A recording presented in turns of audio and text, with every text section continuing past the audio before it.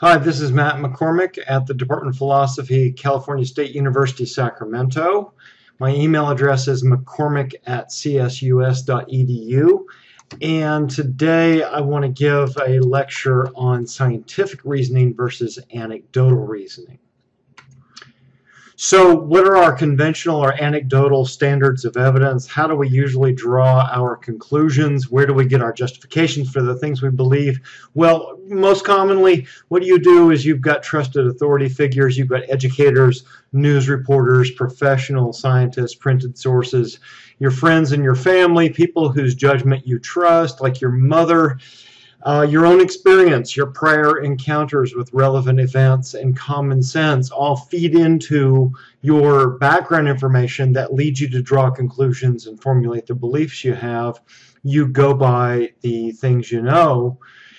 So as an epistemologist, a person who studies theory of knowledge and what good reasoning amounts to, we got to ask this question: how good an epistemic policy is this? Well, it's pretty good. In lots of ordinary cases, something like it works pretty well, and you can recall lots of cases where it led to good results or true beliefs. So a newscaster asserts that American soldiers were killed in a war zone today, or my mother tells me that I was born on July 9th, or I see sunny skies and infer that I don't need to take an umbrella. I recall drinking lots of orange juice the last time I felt a cold coming on, and I got better. So that all leads me to draw the conclusions and have the beliefs I have about those various outcomes. Okay, so one of the biggest issues here, one of the most serious worries we've got to have is we've got to raise this issue of disconfirmation or error checking. And here's the deal. Humans are highly prone to confirmation bias, among other problems. And we've talked about this some in previous discussions.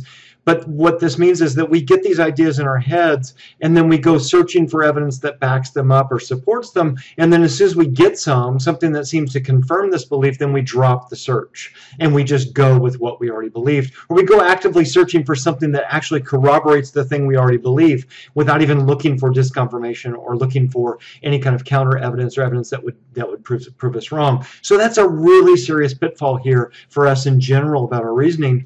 And we're also prone to overbelieve rather than be skeptical. So if you can imagine different kinds of cognitive systems, one cognitive system that is very stingy with belief and very reluctant to believe versus another cognitive system that believes lots of things really rapidly, really quickly, really eagerly, well, we're the latter type. In fact, psychologists like Daniel Kahneman, behavioral economists like Kahneman and Tversky have said that we have system 1 and system 2 cognitive components in our system, the way we're built. And system 1 is a very rapid, very quick, very high. It's a very high error rate system that makes quick, rapid, off-the-cuff judgments. It's the system that acts quickly when somebody tosses something at your head, and you just put up your hand and catch it before you even think about it. But the slower, more ponderous, more reasonable, more evidence-gathering system is system 2. So your system 1 is responsible for cranking out lots of very snap judgments all the time, and that's great for getting things done fast and probably saving you from saber-toothed tigers or other things that want to kill you and that wanted to kill us in our early environment for early hominids.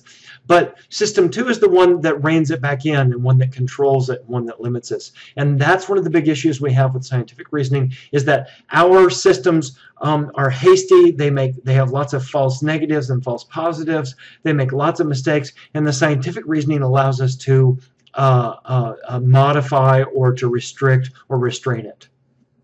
So one of the things we have to embody, one of the principles we have to embody, is we need to correct for this over-believing tendency, this confirmation bias tendency. We have to actively seek out disconfirming evidence because we're so prone to confirmation bias. We need to look for information that would disprove an idea. If it was false, you got to ask yourself this question: if this idea I've got in my head, like there's more houses for sale now than there used to be, If I've got this idea in my head, if it happens to be false, how would I know it? Because I might just tend to look for houses that are for sale in my neighborhood. But that's not going to tell me if my idea is false. If I've got this idea that there's more houses for sale now than there used to be, how would I know about that? I'd have to compare the rates. And probably what I'm not doing is comparing the rates. I'm just looking for houses that are for sale. So oftentimes we're not looking for disconfirming evidence. And what we got to ask ourselves is, okay, so but suppose that the rates of houses for sale was going down. What would that look like? Or how would I know? Or what kind of information would I have in order to catch it? What would counter evidence look like? Am I getting access to counter evidence if it's there? And I'll show you a lot of concrete examples that brings this out. So take the case where you think somebody's a Scorpio or someone seems to be acting just like Scorpios. You've heard that Scorpios are intense and energetic. You've met some Scorpios who are intense and energetic. Once you learned that your roommate's boyfriend was a Scorpio, his behavior suddenly made a whole bunch of sense. And that kind of reasoning is called anecdotal reasoning, and that's a good example of confirmation bias, where we have this idea in our head about Scorpios, and then we go search and find some instances that corroborate it. Okay, so how does that? I'll give you some other examples of anecdotal reasoning. Suppose you're out to dinner with some friends, and the topic of the school system comes up. And you recall you had a poor teacher in high school who made students memorize long lists of facts, dates, and trivia with little or no creative thinking. It seems to you that the problem with the school system is that teachers don't engage in enough critical thinking in students on the basis of those examples you can think of. And another person at the table says they tell a story about a teacher who had students do very little besides creative, artistic projects and neglected facts, dates, and content. So he argues that the problem with the school system is that students aren't required to master enough important facts. So this guy had a different sort of experience. It seemed to him that that's all they did was sort of goof off artistic creative projects and not enough sort of classic book learning. And your experience, the case you remember, is too much of this sort of rote memorization. So the two of you are arguing about what the problem with the school system is. You're arguing by anecdote. You tell one story about one experience you had. He tells another story about another experience he had, and frankly it gets nowhere because neither one of your the problem, of course, is that neither one of your assessments of the school system are representative of what's really going on in the school system. It's just your dim memory of a case or of an example, something that stuck out in your head. That's what an anecdote is, and that's what anecdotal reasoning is. And it's I want to put it in contrast to scientific reasoning, which gives us a much more accurate, much more clear and comprehensive picture of reality about what's going on. Okay, so does anecdotal reasoning work in less obvious matters of science and, say, medicine, for example? When you get a cold or a backache or you have allergies, it's quite common to hear somebody say, oh, you should try echinacea. I used it and it cleared up my cold right away. Or that new supplement, Airborne, works really well if you want to get over the flu. I have an herbal tea that cured my back pain. I know somebody who was telling me that. Or if you're going to be on a plane, you need to take some germ buster. The label says that it boosts your immune system. Okay, so in lots of cases with alternative medical therapies, people use this kind of anecdotal reasoning where they tell a story, they remember a case where something like it seemed to work, and on that basis they make decisions and they buy things and they take medical treatments. Okay, so is there a better way to gather evidence than to gather it anecdotally? Yeah, science gives us a method that proves to be much more reliable and accurate, and I'm going to show you exactly how that happens, exactly what improves things. Okay, so in the scientific method, the first thing we do is we observe phenomena for what appear to be patterns of events. So we can't just base it on an anecdote. We need to actually look at large bodies of data and see if there really is something, a pattern here that's going on. So this picture I've shown on this slide is the percentage of Americans with the flu reporting to have the flu on any given day for different seasons, for 2008, 2009, 2010, 2011. So during those years, that's what the flu did. Now, notice that's data that's compiled by the Gallup organization with large bodies of examples, large numbers of people, and that gives us a real number about the trend that would be very different than you saying, oh yeah, it seems like to me like the flu season's worse this year. There's 3 people in my office that have got it. Well, maybe, in fact, this is a low year, like 2008 was a very low year, and for all you know, that might be what's going on because you're just subjected to this little cluster. So we got to observe and gather large amounts of data in order to see if there really is a pattern, not just some little local phenomena that you see near you. These observations require events that repeat, that can be measured, and that can be observed by multiple observers. They can't be things that disappear or that are just available to you to see. So it's been alleged that echinacea, that herbal remedy thing that I showed you on the previous slide, echinacea shortens the length and reduces the severity of colds. A lot of people think echinacea helps with colds. Okay, so if people think that echinacea or some other remedy helps with colds, what we got to do is develop questions to investigate the phenomena further. We need to refine our observations and our patterns. Okay, so researchers developed a set of questions to determine how the effects of echinacea on colds could be figured out. So here's an example. Here's somebody who's sick for about 6 days. They've got the virus from the point of infection down to about the day 6, and the symptoms flare up, and then they start to taper off on the 5th day. And the antibodies, around that time, around day 3, the antibodies start to be present in your system, and by day 6 or day 7, the virus has disappeared and the symptoms have disappeared in your system. So there's a little representation of what it would be like to get the flu, and what it would and how the virus and the symptoms and the antibodies are present in your system. So if somebody thinks that echinacea works, what would that mean? What would it mean to say that echinacea actually helps? How would that show up in ways that could be measured and that would be convincing? Well, the chart here shows a very good way, right? If echinacea works, then we would expect people who are taking echinacea to have fewer symptoms, to maybe not have symptoms at all, to maybe have the virus disappear sooner, but to have the symptoms start to disappear sooner. Maybe they disappear in the 2nd day or the 3rd day. Wouldn't that be great? You'd love to buy some cold remedy that would make the symptoms diminish or disappear 3 days early. So we got a really good concrete idea about not just your memory or not just your roommate's testimony, but a concrete idea about, well, we'd expect to see certain symptoms, certain things diminish by a certain point. Mere anecdotes won't be enough for us to get some real evidence. We want to see some actual headache, runny nose, sore throat, cough, sinus pain, earache, see some of those things diminish. If there's a repeating significant real phenomena, then we develop hypotheses or testable explanations that answer the questions from our observations. So we'd look to see if echinacea reduces the length and severity of the common cold, then we would expect users in a test group to have significantly fewer colds and colds of significantly shorter length than subjects who don't take echinacea. And those are really concrete, testable hypotheses that we could go and explore and see if echinacea actually works against colds. So in the scientific method, we systematically collect and analyze data to test the hypothesis.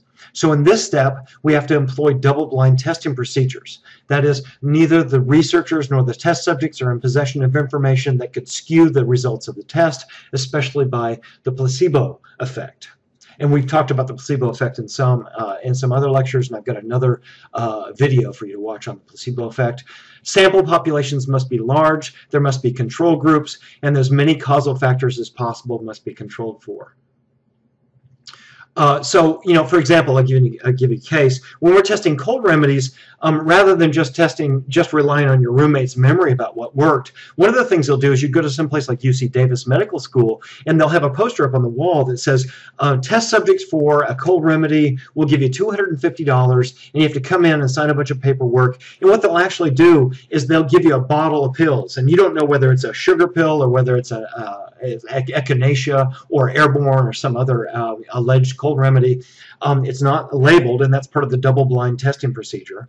And they'll have you sign a whole bunch of waivers because this is dangerous, this is science, and then they're going to squirt some of the cold virus or even a flu virus up into your nose and actually infect you with the virus. And then they'll have you come back in 3 days, and 5 days, and 7 days, and 2 weeks, and they'll have you tell them what's wrong, what kind of symptoms are you having, are you sick, do you have a sore throat, do your ears ache, are you having a cough, how bad is it, and they'll measure all of that stuff. And then they get large numbers of people to do this, large double-blind populations, and the control group, and they compare the rates, and they actually look to see if there's a real phenomena here. That's a much better, much more thorough, much more scientific way to figure out whether or not something like echinacea works than to just say, ask your roommate and say, well, I tried mega doses of vitamin C and I haven't gotten a cold all year, so it must be the mega doses of vitamin C that are keeping me from getting colds. Well, that's a really premature conclusion, but if we use the scientific method, we can really weed out all the mistakes and the problems and the difficulties.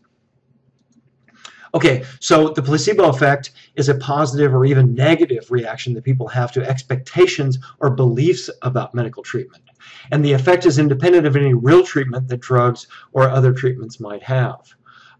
The effect is well measured, it's well documented, and test subjects who get fake medications, such as sugar pills, will show more improvement than subjects who get no treatment at all. And you've probably heard of it. Here's a really alarming, not alarming, but a really fascinating result.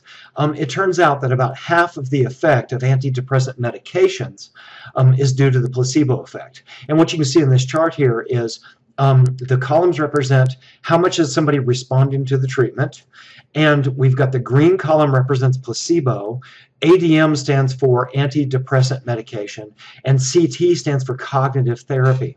So you can see here that people respond about 50% to ADM, but 25% of that looks like it's placebo effect. So this much of the antidepressant medication you're getting is actually what you're benefiting from. But if you were taking a sugar pill, you would have gotten half of that already without it. And it turns out that cognitive therapy is comparable in its effect to ADM. That is, if you were to do cognitive therapy, go in and have therapy sessions for your depression instead of doing medication, it would have a comparable effect. So that's a much better way to analyze what works than just getting somebody's testimony or getting somebody's anecdote. Well, I tried Prozac.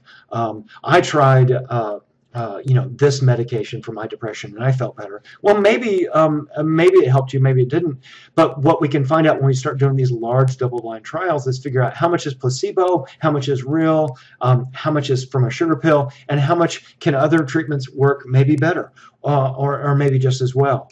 And that would be shocking. And your testimony or your little anecdotal cases are not good enough to clear that up.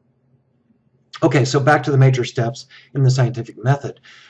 Once we get all this data collection, once we get all these people and we squirt the cold virus into their noses and we give them sugar pills and we give some of them airborne and then we test them, we analyze the results of the data collection and we come to conclusions about whether or not the hypotheses are correct. So that chart I just showed you in the last slide, that is the result of this step where they gathered all this data and they were able to quantify and figure out how much of the benefit from antidepressant medication was from the drug, or from the medication, and how much was the benefit from the placebo alone.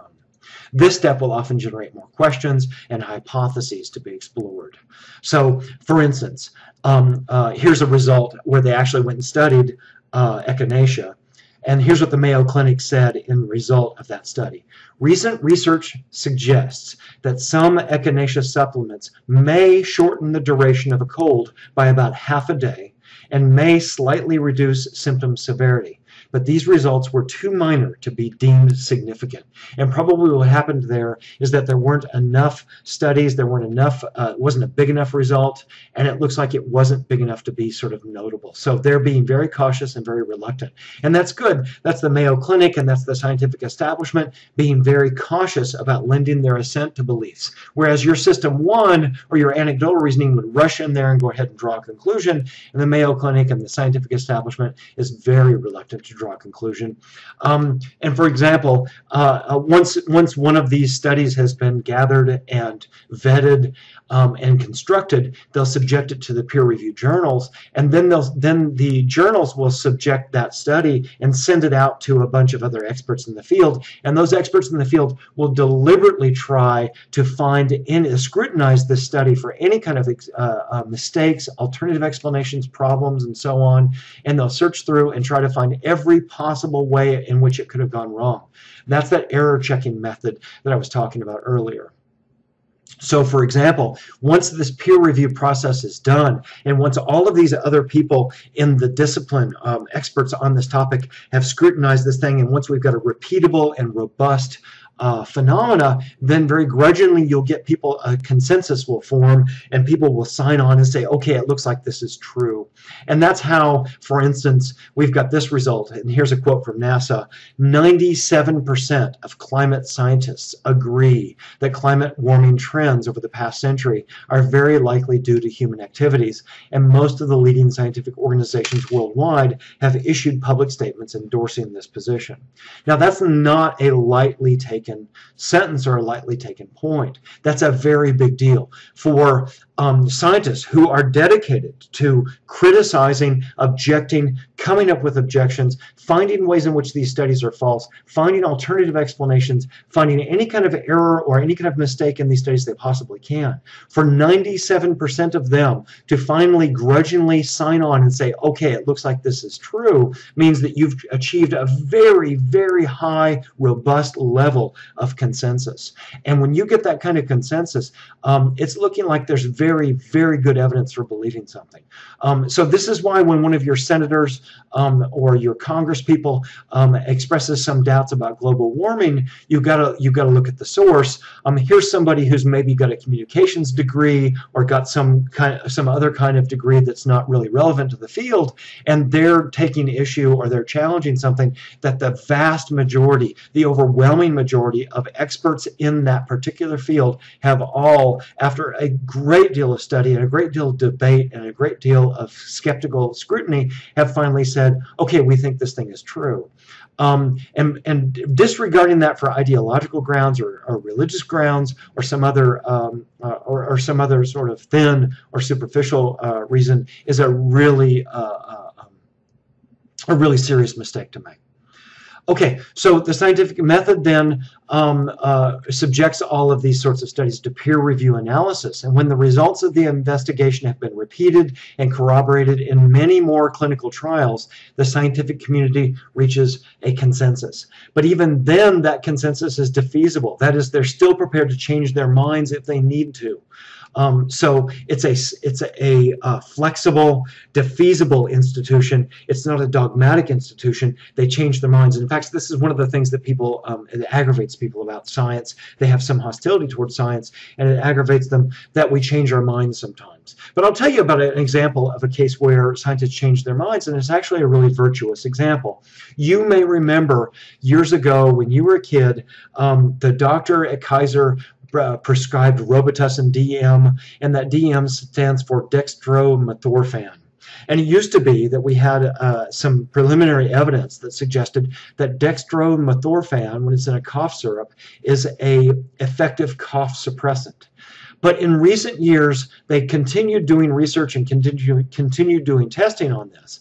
And Robitussin DM and all these other cough medications that have DM in them all got approved as safe, and they got moved ahead to market by the FDA, and people have been taking these things for years. But a growing body of research has discovered something just incredible and just fascinating. And I'm just going to give you the result, the conclusion of this study that was published in the Archive of Pediatric Adolescent Medicine in 2007. And here's what they found out. In a comparison of honey, DM, and no treatment, parents rated honey most favorably for symptomatic relief of their child's nocturnal cough and sleep difficulty due to upper respiratory tract infection. Honey may be a preferable treatment for the cough and sleep difficulty associated with childhood upper respiratory tract infection. And that's just one study. There's been a whole raft of other studies that have said that honey works, a tablespoon of honey works just as well as dextromethorphan.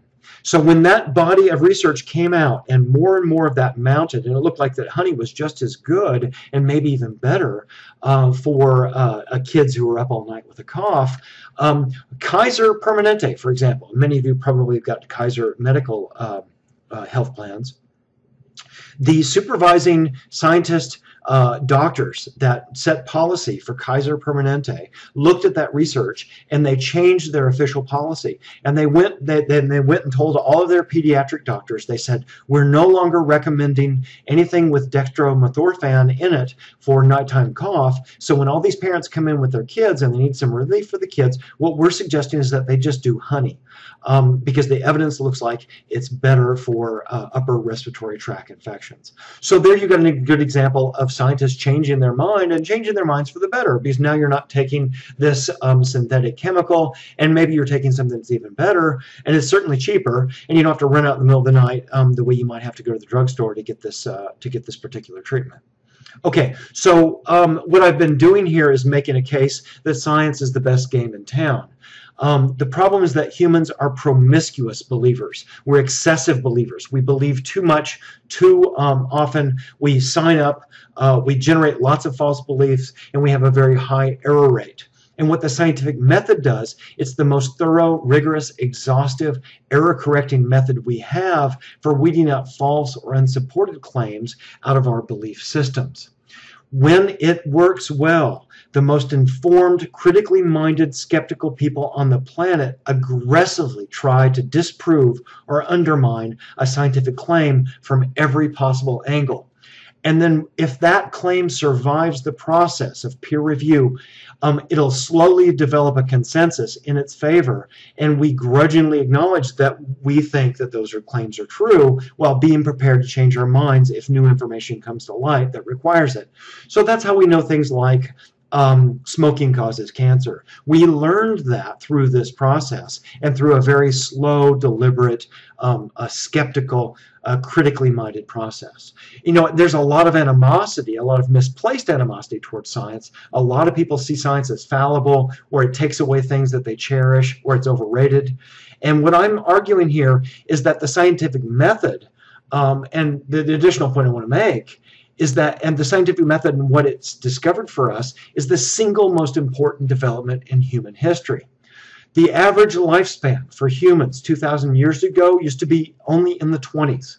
Infant mortality rates were through the roof. Typhoid, polio, measles, bubonic plague, infections, all sorts of medical ailments were killing people right and left. In lots of families, they'd have 8 or 10 or a dozen children, and if that many childbirths didn't kill the mother, lots of the kids wouldn't make it to adulthood. Most of the kids wouldn't make it to adulthood because of childhood illness. Lots of people were doomed 2,000 years ago. They were doomed to a life of misery, followed by a slow, painful, awkward death. And what science has done is given you 3 times the lifespan that you used to have, with better nutrition, better health care, better sanitation. You've got more happiness, more pleasure, more leisure, more safety in your life. Nothing else has given people more life or made those lives so good out of all the things we've done in human history. So animosity towards the scientific establishment, the scientific method, is really misplaced given what it does. And now let me show you a bit more stark contrast about how that works. So consider the 2 claims and their evidence. You've got a roommate who thinks that airborne works. Your roommate says she took it when she felt a cold coming on, and then she felt better. But then when we go and conduct the science on this, we've got multiple large-scale, randomized, placebo-controlled studies that show that the rates of people who recover from a cold who have taken airborne and the ones who have taken a placebo are not significantly different. Now that's a complicated sentence, but here's what it says, is that when we apply the scientific method to airborne, it turns out that if you were to give one group of people airborne and another group of people sugar pills, there would be no real difference in the colds that they contract.